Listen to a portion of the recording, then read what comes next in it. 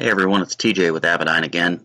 In the following brief video, we're going to be discussing the IFD interface with the AXP322 remote transponder.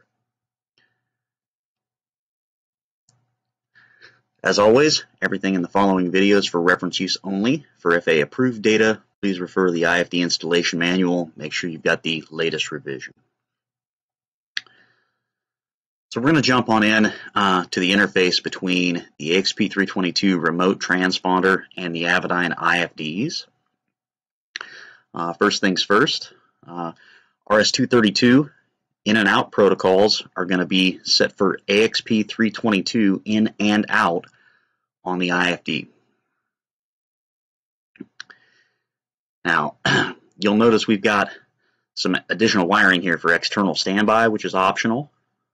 External ident, which is optional as well, and suppression I/O. So this suppression I/O line is pin 18 on the 25-pin connector is going to be what you're going to use to connect the suppression bus for like an active traffic system, something like that.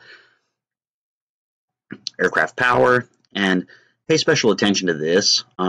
This power on ground basically tells the AXP322 to go ahead and turn itself on as soon as it sees power coming from this 3-amp breaker on the aircraft power in.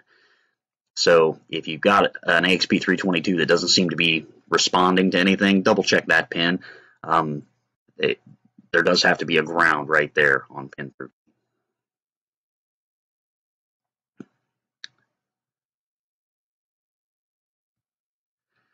Now, it should also be noted that the AXP322 does not have its own connection for altitude input. That altitude input is going to be coming via the IFD on that RS-232. So, got to pay special attention at least to make sure that the IFD is receiving pressure altitude, certified pressure altitude from some source. So here's the list of sources the IFD can take. And the priority behind it in case you've got more than one altitude source. This is the way the IFD is going to prioritize those. So ARIN 429, ADC, or EFIS is going to be the highest priority, all the way down to gray code input if that's all you've got.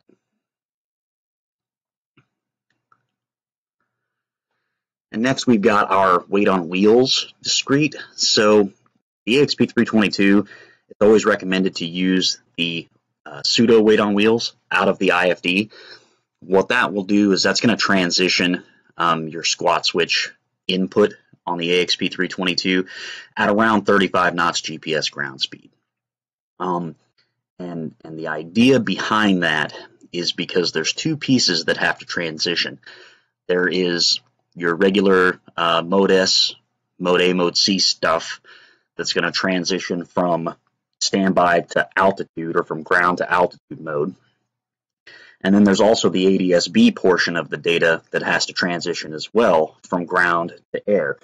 So it's best to just use the IFD pseudo weight on wheels output. That way those transitions happen at the same time.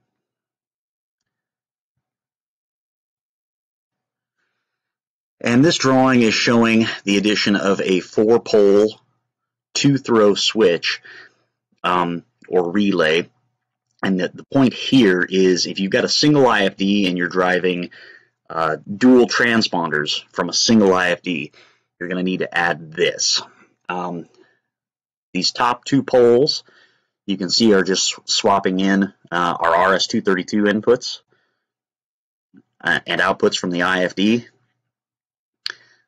This third pole is your pseudo weight on wheels discrete, coming from the IFD.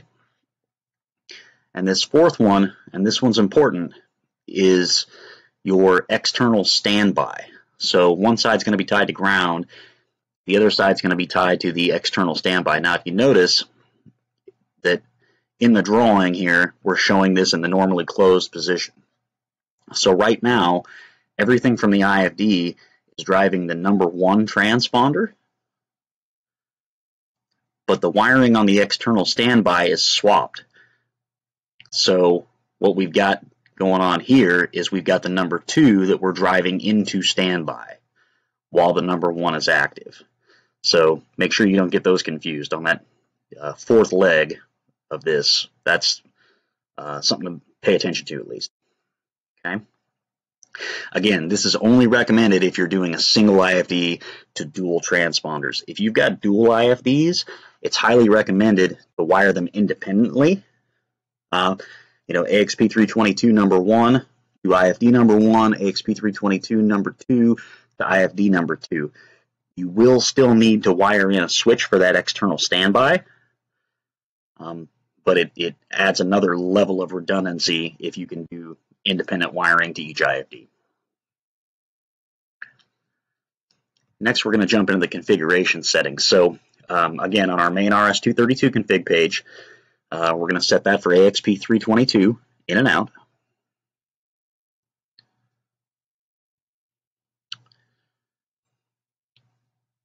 And the rest of the configurations that are specific to the transponder are going to take place on the remote transponder config page. So something to keep in mind here, when you set the RS-232 in and out to AXP322, you will likely need to do a power cycle on the IFD so that it comes to life and understands that there's supposed to be an AXP322 there before this remote transponder configuration page will pop up. And it'll be in your config pages, so you'll have to scroll through and find it. But if it's not populating, it's probably because we just turned on that RS-232 line, and it doesn't know yet that there's supposed to be an AXP322 there, so you might have to do a power cycle. On that remote transponder config page, we're going to jump into some of the details here. So up top, we've got our hex code, so this is where you're going to put your ICAO code for your tail number. Aircraft width, aircraft length, GPS linear offset. Now this receiver section for 1090 megahertz receiver or UAT receiver, this is an important one. So what this is basically doing is this is setting the transponder to tell the ground station on what frequency you're receiving ADS-B information. So if you only have a UAT receiver on board, you're going to want to make sure that you set UAT receiver to yes and 1090 megahertz receiver to no, or vice versa. And the reason why is because the ground station actually is listening to this data and it's determining what it needs to rebroadcast on ADS-R. So in this scenario, we've got our UAT receiver set to yes, 1090 receiver set to no.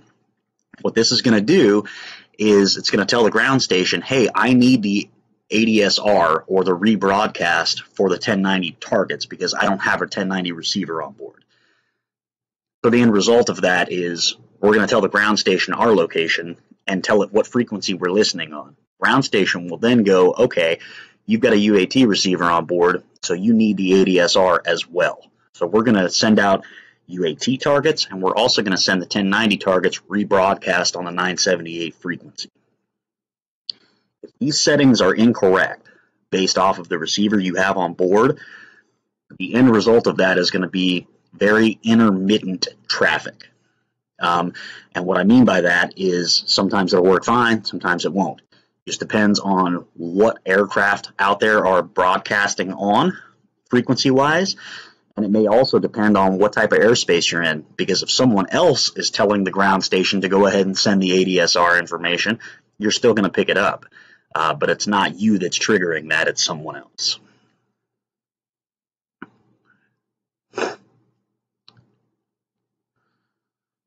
Again, squat switch logic. We're going to set that for Avidyne. That's driven from the pseudo weight on wheels out of the IFD.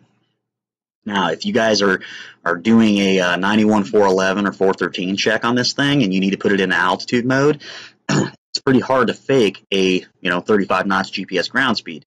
So what you're going to do in that scenario is you're going to go in here and you're going to change the squat switch input to ignore. And when you do that, it'll let you reboot the IFD and it should let you manually go into altitude mode on your transponder. The big thing to be careful of there is if you're just doing a 91-411 or 413 check, make sure that you go back and set that back to Avidyne before you send that aircraft on its way. Otherwise, the transitions are not going to work the way the pilot is expecting them to. Next, we've got settings for aircraft class, aircraft speed, and GPS lateral offset. And then at the bottom here, we've got our certification level. So the IFD is actually certified to a level B, but the transponder itself is only certified to a level C. So we've got to set this for level C.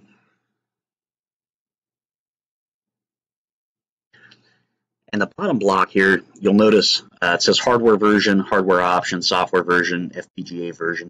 When these are populated, that's a pretty good indication that the transponder is communicating back to the IFD. It will tell you what hardware version it's on, what software version it's on, etc. Not a hard and fast rule, but generally speaking, it's a quick and easy way to tell that you're getting good communication from the transponder back to the IFD. Big thing to keep in mind is after you've set everything on the remote transponder config page, you're going to need to do a hard power cycle on the whole system. Let that AXP322 come to life, talking to the IFD. The IFD is going to tell it what its configuration settings should be.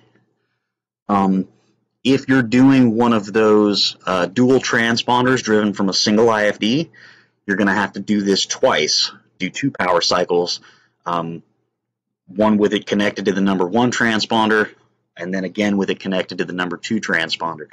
And in both cases, give it up to 3 to 5 minutes apiece to allow that transponder to take in all of those configuration settings and wake up happy. Next thing is you're going to have to set up a thumbnail on the IFD for the transponder.